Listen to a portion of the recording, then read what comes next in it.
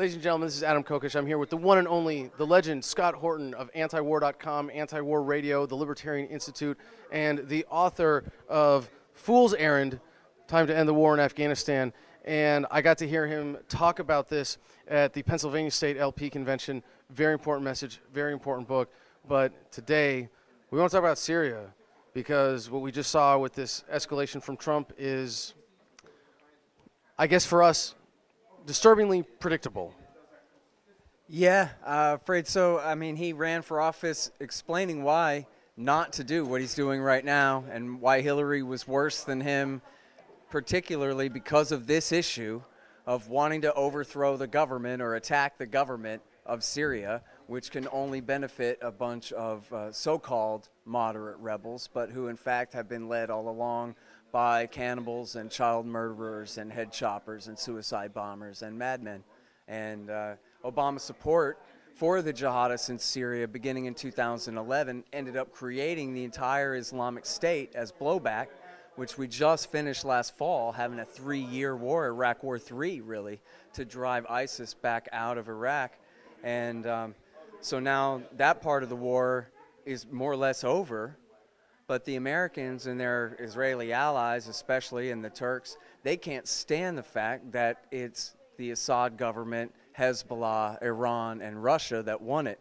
So the Americans are trying to stay and trying to figure out a way to make themselves relevant here. And all they're able to do is to stay embedded with the Syrian Kurds, which just puts us nose to nose with our allies, the Turks, our NATO allies, who have now invaded Syria to crush one city in Afrin and drive the Syrian Kurds out of there, and are now nose to nose with the American-backed Kurds in the city of Manbij. And we could have a war, I mean, not probably, but we're in a situation where we're right up against our NATO ally, the Turks, over back in the Syrian Kurds just because we hate Iran, which is more powerful now because they came to help Syria destroy the Islamic State that America created to try to weaken all these groups in the first place. And it's now got them in this situation. Now, Scott, you're always so technically correct and well-informed, and you've done all the research, but I got to say, and I'm going to say one little thing of criticism here, because I heard you say something that really bothered me in there. You said we. Yeah, I got to be semantic and pedantic about that, because it's not we, it's the American federal government. But I got to ask this some bigger. No, let me respond to that, because you're right. It's bad. It's the English language is a very communist, collectivist language, and I do make that mistake sometimes as shorthand. But that's the real important point, right? Is that the only actual enemies of the American people in the world are Al Qaeda, but the American government, and the American empire in the Middle East, their enemy is Iran. And so they ally with Al Qaeda in an act of high treason in order to fight an enemy that's never done anything to us, the American people. So you've done an incredible amount of research, and I know from hearing your talk about Fool's Errand that you are really familiar with all the different dynamics and all the different players in this game. And it just seems like no matter how much you dig, no matter how much research you do, it's just thicker and thicker layers of bullshit and crime. Why is it important for people to know about all of this? Well, they're killing people. I mean, first and foremost, the whole thing is wrong, and it's obviously even if you just take your elementary school education and you just believe that foreigners aren't really humans and that freedom and the right to live is something that only belongs to Americans, and that Arabs might as well be Martians to you or ants or something like that, then you still have to care that the empire and the wars that America wages, that the American government wages, are the #1 worst thing in our society. It's the worst thing about us, about what we do, about how we consider each other, how we get along with each other. It's the example set, people believe that government is basically like a father. It's an adult to the adults. And it sets the standard that we kill whenever we feel like it. That's it. And people wonder why our society is so violent. It's the famous Supreme Court Justice Oliver Wendell Holmes or whatever said, they're the teacher, right? They're like the stand-in for Jesus, telling people what's right and what's wrong. And so, big surprise that we have people turning on each other like never before, too. So there's Never mind the militarization of the police and just the institution of torture and just blatant lawlessness and unconstitutionality in what's supposed to be a republic in order to enforce this world empire. So there's one question I really want to ask out of personal curiosity, knowing your expertise. When you look at the situation in Syria and with what Trump is doing right now, do you have any fear, a reasonable fear, that it's going to escalate beyond what Trump is doing now?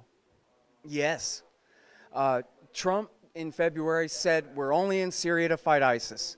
And 2 days later, Rex Tillerson, his Secretary of State, said that's not true. Never mind what he said. We're here to limit Iran and Hezbollah and the Assad government, and we want to see a regime change there still. And in response to that, the Turks invaded and crushed the Kurdish town of Afrin and started moving on Manbij. And Vladimir Putin, of course, seeing an opportunity, like, hey, look, NATO allies want to fight. He told the Turks that they asked him permission, and he told them and pulled his air cover back. And this is, Russian airspace controlled area, and he pulled the Russian planes back to let the Turks come on in to attack the Kurds, as the Americans are destined to stab the Syrian Kurds in the back sooner or later, but apparently they would rather do it later and turn them over to the tender mercies of the Turks instead of leaving now and encouraging the Kurds to make a deal with the Assad government, which is what is in the best interests of the Kurds, probably, right? But doesn't serve America's interests of admitting that they lost this war. They backed a bunch of al-Qaeda guys, they committed a bunch of high treason, and all it did was empower Iran even more than they started. Well, perhaps deliberately so. I mean, I don't think so. Jeffrey Goldberg in 2012 said to Barack Obama in the Atlantic magazine, the article is, "As president, I don't bluff." They were talking about Iran's nukes. But Jeffrey Goldberg says, hey, if we got rid of Assad, that would help bring Iran down a peg, right? And Obama says, that's right. And he says, can we do more? And he says, well, you don't have the clearance for me to tell you what all we're doing about that, Jeffrey. I could tell you, but I have to kill you, kind of a joke. And so that's been the thing all along. The whole point was to try to weaken Iran. As you know, from Iraq War II, the Iranians were the greatest beneficiaries, other than the Iraqi Shia themselves. Their allies, the Iranians, benefited greatly from America getting rid of Saddam Hussein for them. So the Americans saw Assad as basically a consolation prize. We can't start the Iraq War all over again for the Sunnis this time, but maybe we can get rid of Assad. And we can convince the American people to invade Iran. Right. Because it seems like that's been the sort of big prize they're going after. But I look at what's happening in Syria and go, well, at least it's still a scale less. I mean, you know me, I'm an optimist. I see, I'd like to think of it as a rational optimism, as the trend in violence over human history declines, that the scope of what they're able to get away with in terms of violence gets smaller. Like, they wanted World War II, well, they got the global war on terror. They wanted another Vietnam, well, they're getting Syria. And so whatever escalation that is, do you think that the American people are going to have some responses? Do you think there's going to be some other check on this? Do you think there's going to be something that stops what is now a metastasizing escalation of violence?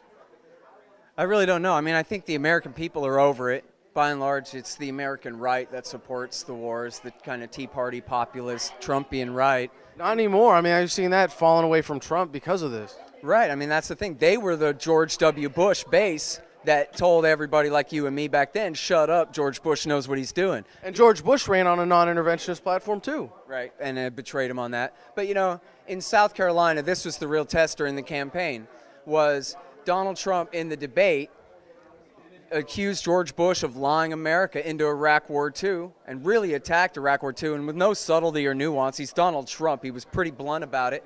Is South Carolina the most militarized state in the Union? These are the guys who fought that war for George W. Bush. And the next day, he got 2/3 of the Republican vote, and the other 16 or 17 guys split the other third. And Jeb had tried to bring George Bush Jr. out of retirement to campaign with him and everything. And he got completely stumped. He got 1 or 2% or something. So I'm hopeful. I mean, does that make you hopeful to think that no matter what Trump tries to get away with, at least members of Congress who are looking at re-election, at least if Donald Trump is trying to get reelected, he knows that already with this, he's going to have a real hard time. Like, and the sort of predictable challenger Rand Paul being able to come in and say, hey, look, I'm going to be the real non-intervention, and I don't know if you want to believe that, but that there's at least slow change proportionate to the smaller crime. And I mean, I look at this and I go, oh, Donald Trump wanted to start a war over 42 people died in a hypothetical chemical weapons attack. You got 20 veterans committing suicide every single day in this country. This is totally just out of touch with reality, totally disproportionate. Well, you know, I think that's the important point, other than just the American people and the budget and everything else being at the breaking point. You know, Colonel Douglas McGregor, who's a pretty anti-war guy now, who's a regular on Fox News. I saw him telling Tucker Carlson back, say, last fall, I guess, that, listen, the Army is basically a broken force. I mean, the Navy and the Air Force have been flying nonstop sorties since 1991. And it doesn't work. The infantry out there in Afghanistan and the Special Operations Forces in Iraq, whatever, they have no morale. They don't believe that they need to be there. They're basically a spent force. They're the people who, and you emotionally, intellectually, they don't have the buy-in at least. Yeah, exactly. And you know, I think you could speak to this better than me, that when you join up the service, you think you're going to protect America from foreign states that might attack us, not go around on patrol harassing human beings in their own damn neighborhoods on the other side of the planet. And then they tell you, hey, you're going to go and you're going to be a hero, and you go to Iraq and you come home and go, not only am I not a hero, nobody gives a damn about me coming home either. One last question about what we're seeing in Syria. Chemical attack, the most recent one, or any of the previous ones that we've seen used as a propaganda excuse to draw the red line. Do you think they're real? And if so, who do you think's actually behind them? Well, there have been, you know, some minor chlorine attacks kind of for years throughout the war. And I think virtually all of those were done by the jihadis attacking the Kurds and that kind of thing. The jihadis sponsored by the U.S. State Department and the CIA? Overall, yeah. Not every single group was on the CIA payroll, but dumping guns and money into their overall movement, it's the same thing. Even in the words of Hillary Clinton, if Zawahiri from Al-Qaeda has endorsed and is supporting the war there, then are we helping Al-Qaeda in Syria? Then, and you know, yes.